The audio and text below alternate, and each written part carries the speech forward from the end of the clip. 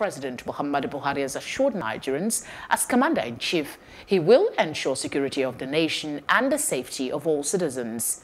In his New Year letter to Nigerians, the president said since he assumed office in May 2015, his government has been fighting on several fronts against violent extremists, cultists, and organized criminal networks. The president remarked that, but as we are winning the war, we also look to the challenge of winning the peace, the reconstruction of lives, communities, and markets. According to the president, the Northeast Development Commission will work with local and international stakeholders to help create a new beginning for the region. He also expressed government's readiness to continue to work with state governors, neighboring countries, and the international partners to tackle the root causes of violent extremism and the networks that help finance and organize terror. Joining me to discuss this is John Wesley, a public affairs analyst. Thank you very much for your time on the news.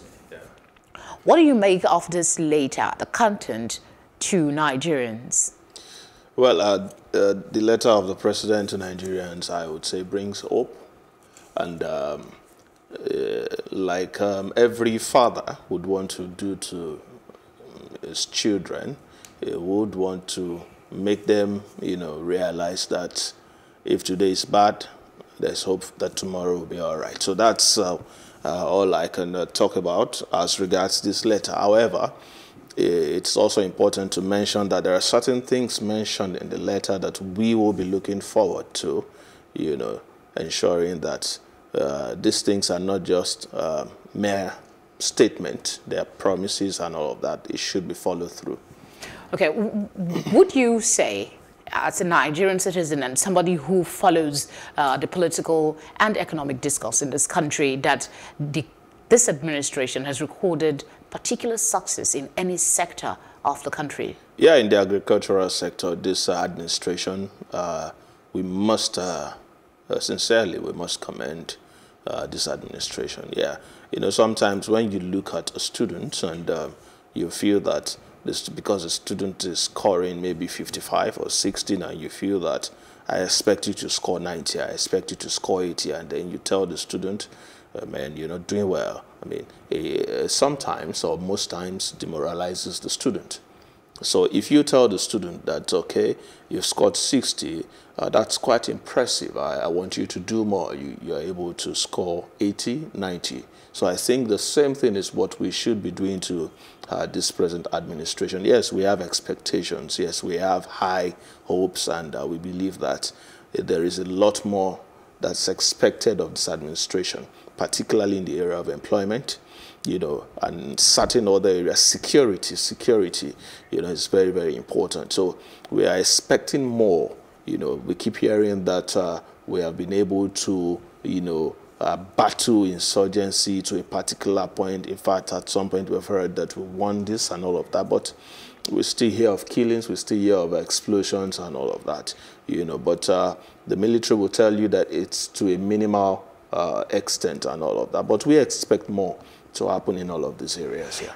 We talk a lot in this country about the fight against insurgency and insecurity, and the president highlighted that in his speech. But he did give reference to the rehabilitation effort for communities and individuals and all of that. What more, in your opinion, can they do to highlight that part of the insurgency fight? Because after you dismantle the terrorists, the people whose homes have been destroyed need to rebuild. So what more, in your opinion, can they do in this new year to upgrade that? I would advise that a lot more of education should be brought into the rehabilitation, because you see a child who witnessed probably his brother or father or uncle, got caught up in an explosion, who died, or who witnessed the chopping off of leg or something.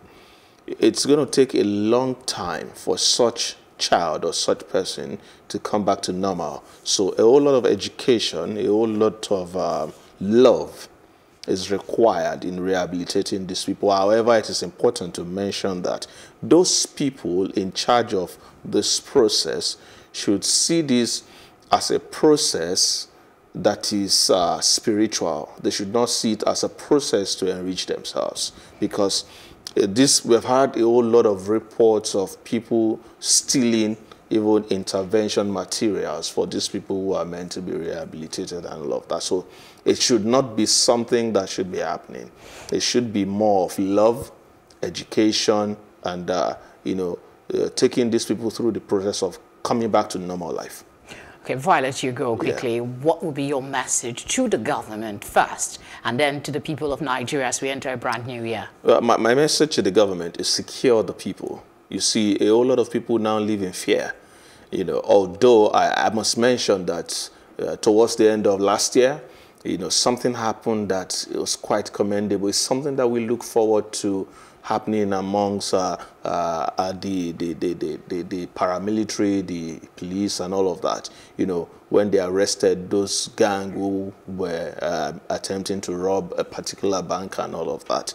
If we have more of such, cooperative work, I think security will be more, people will be safer. And I think the government should pay more attention to security, ensure that more is done in the area of employment. I've always said this, and I want to say this again. I don't know whoever is watching now who is in the government. I've said that for employment, to take more effect, for unemployment to be drastically reduced, it's time to inculcate Nigerians into agriculture. Thank you very much for your thoughts on the news. Thank you very much for having me.